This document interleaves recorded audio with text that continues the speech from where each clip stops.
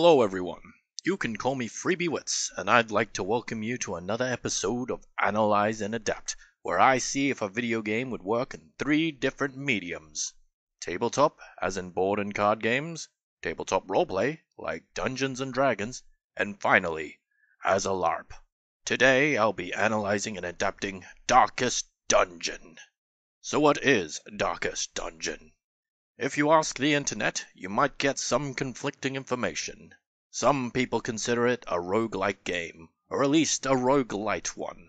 Others argue that only the individual characters die, not you the player, so it doesn't count.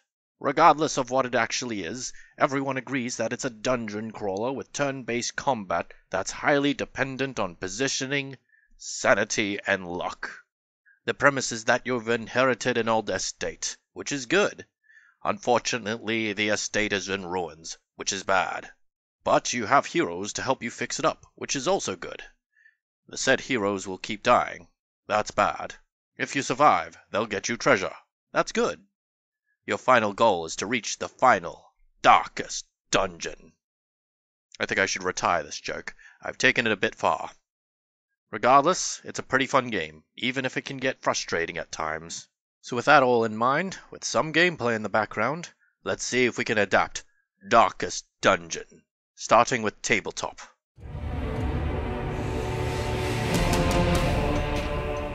So one of the most obvious and iconic features of Darkest Dungeon is the voice acting. While uncommon, there are a few board games that do voice acting as well, through cheap tinny speakers or through a DVD like Atmosphere.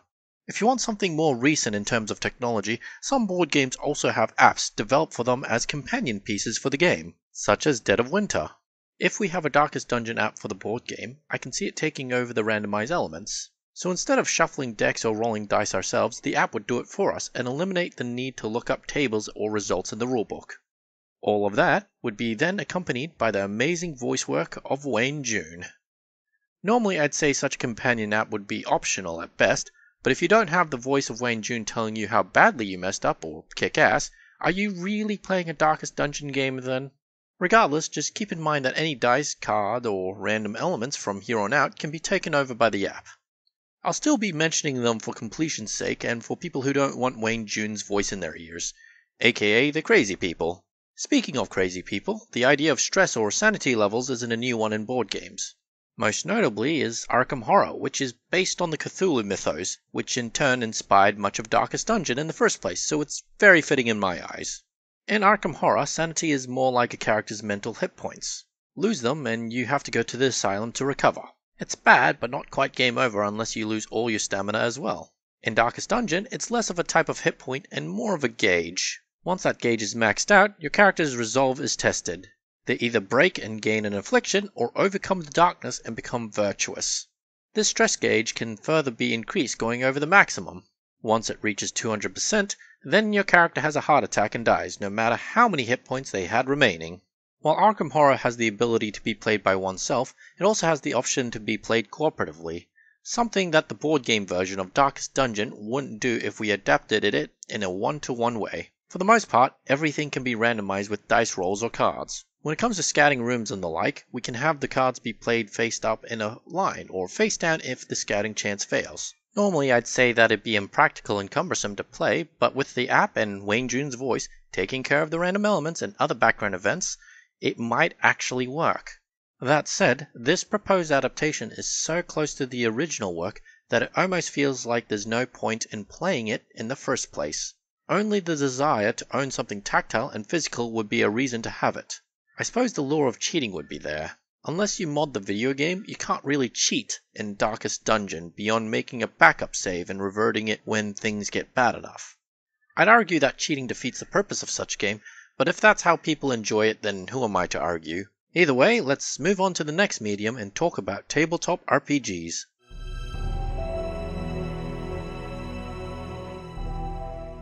Just like board games, sanity levels in tabletop RPGs aren't a new concept. Dark Heresy, Vampire the Masquerade, and Call of Cthulhu exist just to name a few different games that handle it in different ways. What would make Darkest Dungeon unique is how easy it is to heal or manipulate this stat. When a character is afflicted by having too much stress, they just have to rest up at town to get rid of it. When you have too much stress, you can have a drink. When you have a fear of something, you can get the trait removed at the sanitarium. Despite how I've worded it thus far, stress isn't always such a negative trait to have. To me, stress works much like a resource. Get too much and eventually the character will either break down or overcome it. In the event that they overcome it, they have a chance to become virtuous, almost always turning the tide of battle when they do so.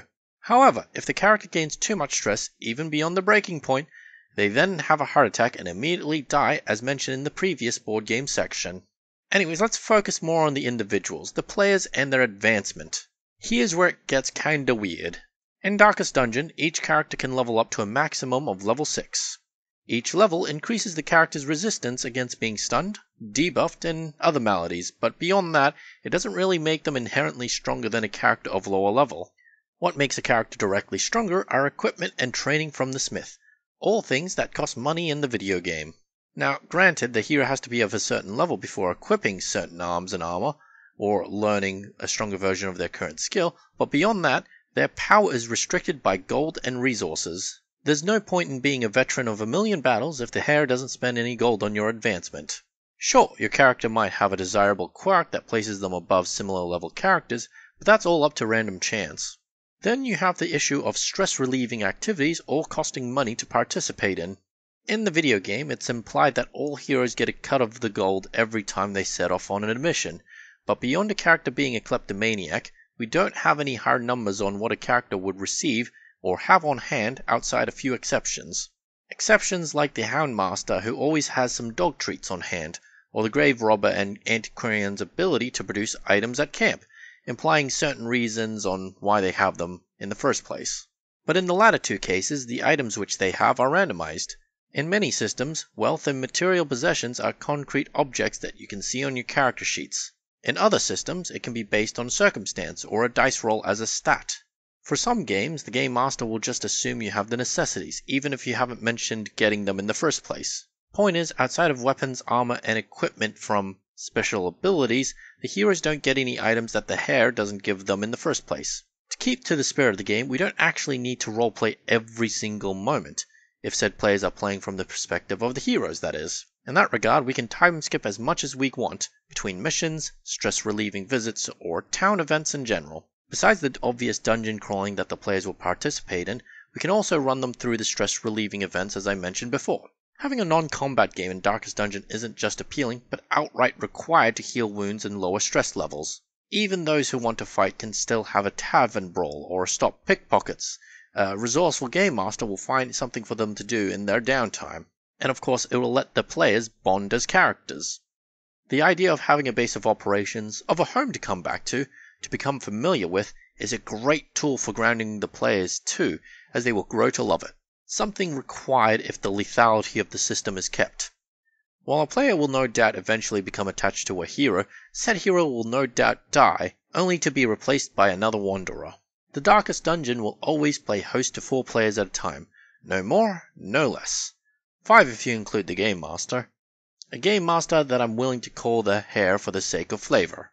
So, in the end, just like the video game, it will be the hare who decides when and where the heroes will go, and when they get some stress relief.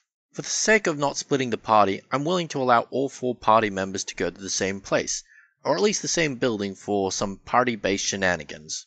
While the lack of actual resource management might take away some agency from the players, it might turn out to be a good thing. If players are no longer strictly concerned with riches, it might let them focus on fighting and role-playing more.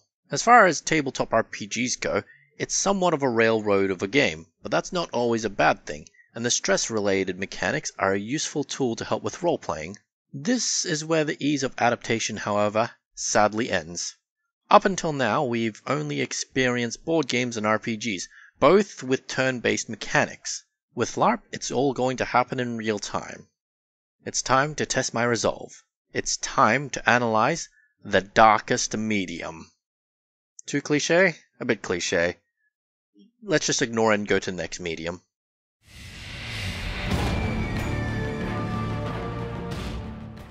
So the problem with sanity mechanics in LARPs is that unless it's an event or a hard mechanic that always triggers under very specific but clear conditions, we can't really do it here. For the most part, being insane is a player's choice. They choose if their character breaks or not.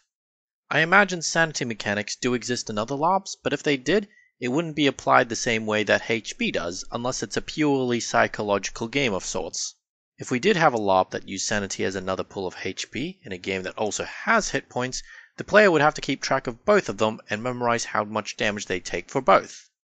In LARP, a real-time medium, you have to keep things simple. More numbers and calculations, and the player will either have to fudge the numbers or pause the game to get things sorted out. So as I mentioned before, if we have to add sanity mechanics, we'd have to have them trigger under very specific and clear conditions. Having players keep track of these conditions would be very difficult, which is why I suggest that we have some sort of game master or narrator, preferably one with a fantastic voice, thus keeping to Darkest Dungeon's spirit of having some fantastic voice work. The narrator could yell things out like, "You are all taking a point of stress damage as the walls seemingly close all around you." Now, a single point of stress damage might not seem like much, but it could add up. If I were to keep to my original statement that we should keep numbers simple, we could also have the players break out at 10 points of stress. The narrator could at this point roll some dice or draw a card to determine if the character becomes afflicted or not. This focus on individual players would require the LARP to remain small or have multiple narrators working together at the same time. The fact that Darkest Dungeon pitches 4 heroes against an entire dungeon of monsters means that we can adapt things this way as well, easily enough. Now, having a collection of NPCs in a LARP would make things more difficult to organize, as nobody really wants to wait around doing nothing until the heroes turn up, but I suppose the various encounters can be played by the exact same people in different kits each time. The reinforcements could be handled this way as well. Moving on to combat, in the video game, some attacks do more damage than others at the cost of accuracy. In LARP, you're as accurate as the attack you yourself make. Accuracy in LARP isn't really a stat that you can put on a character sheet.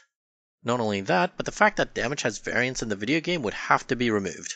While it's simple to do in a turn-based environment, trying to figure out if my attack does 1 or 5 damage would slow things down way too much. Then you have the healing and camp mechanics. In the video game, if I have a healer, I can't heal outside of combat. In LARP or even Tabletop RPG, what's stopping me from using my healing powers on my allies? Hell, the Plague Doctor has the ability to remove diseases when camping, so why can't they do that when they're resting at town instead of having them pay the sanitarium? There's a lot that doesn't make sense if you think too hard about it in Darkest Dungeon. As they say, that way lies madness. Which kind of fits when you think about it. Now previously I mentioned how odd it is for the players to not have loot, but in LARP we can sort of relax this a bit. Now I wouldn't call it a problem, but it's a quirk in LARP games that I can't just kill someone and take their sword, even if there's nothing stopping me from an in-character point of view. In Darkest Dungeon you don't really loot equipment like that, and at most you gain trinkets for your players. And trinkets are just that, trinkets.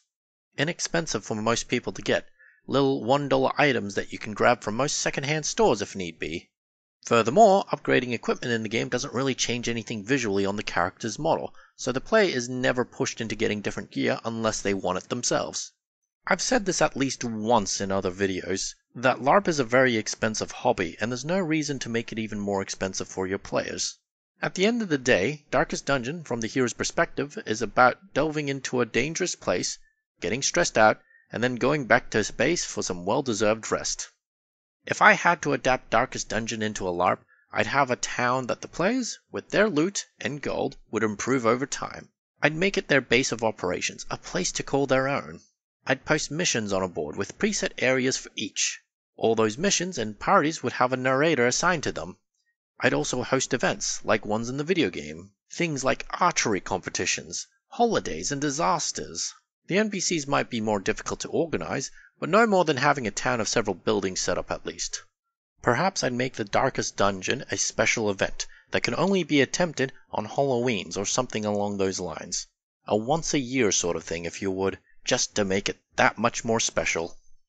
To that end, I feel that while a Darkest Dungeon LARP might not reflect the video game in terms of mechanics, we can at least replicate the spirit and camaraderie for the players.